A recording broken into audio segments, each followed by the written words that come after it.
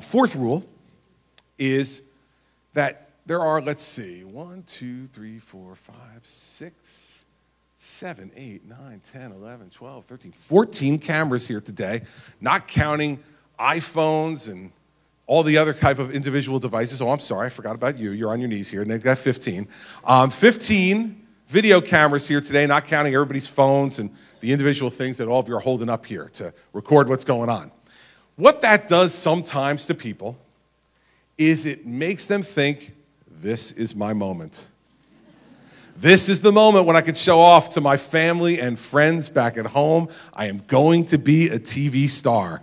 And the way to become a TV star, one of the most sure ways to become a TV star, is to decide that today is the day that I'm going to take the governor of New Jersey out for a walk. Those of us from New Jersey know exactly what that means. Today is the day you want to show off a little bit and yell and scream at the governor of New Jersey. That's okay. I understand that. Everybody's got their right to do what it is that they want to do, but we're all from New Jersey. And you know that what that means is if you give it, you're getting it back. Okay? So fair warning. Fair warning. And let me say one other thing that is a new and recent phenomenon in the Christie Town Hall meetings. This new and recent phenomenon is brought to you by the Communication Workers of America. The State Workers Union has decided that one of their goals and missions in life is to recruit people to come here to the town hall meeting, and when you begin to ask questions, they will stand up and start to scream and yell over you and over me. They are recruited by the people who we collectively have been standing up against for the last 4.5 years. The folks who want more and higher taxes from you so they can get bigger raises and more benefits and bigger pensions.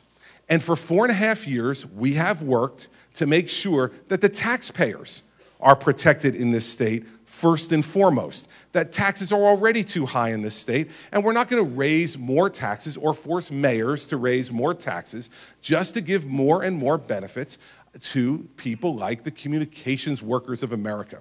They have spent tens of millions of dollars over the last 4.5 years trying to defeat me at the polls in 2009, tried to defeat me again at the polls in 2013, and they are 0 for 2.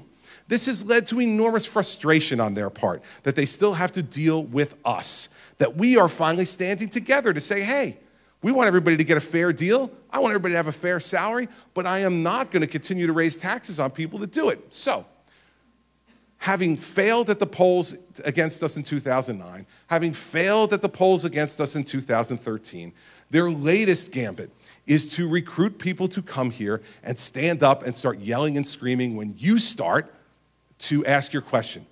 Do me a favor. When they start to do it, they will be removed.